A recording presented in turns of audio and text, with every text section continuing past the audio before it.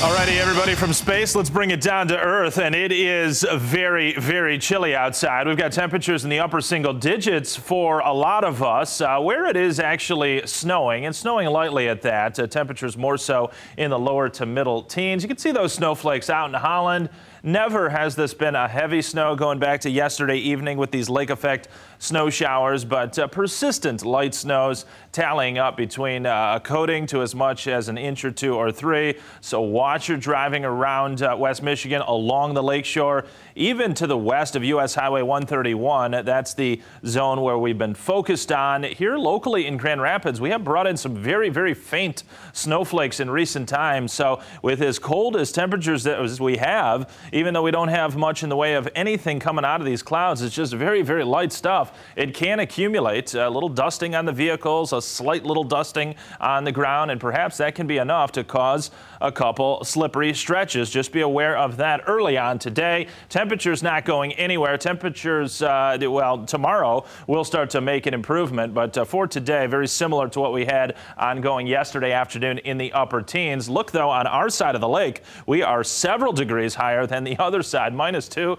in Milwaukee. They are below zero at O'Hare Field in Chicago. So that is the coldest temp I believe they've recorded on that side of the lake for 2020. Quite interesting that we have not gotten colder through the month of January and the first 15 days of February up until now. The real estate where the brutally cold air is a little bit smaller this morning versus yesterday when it was extending out to the west a bit more, and I think we'll see a moderation of that air mass even more so as we get into Saturday and Sunday. However, it will still be very cold around here to open up tomorrow morning. Winds are very light, so that is one of the good things with this latest round of Arctic air that has come on through, is that it hasn't been accompanied by real strong winds. However, when you get this cold, any sort of a light breeze can knock the wind chills below zero. As you can see on the other side of the lake, a big change, though much worse there. -20 is what it feels like in Milwaukee, and -10 to -15 in Chicago.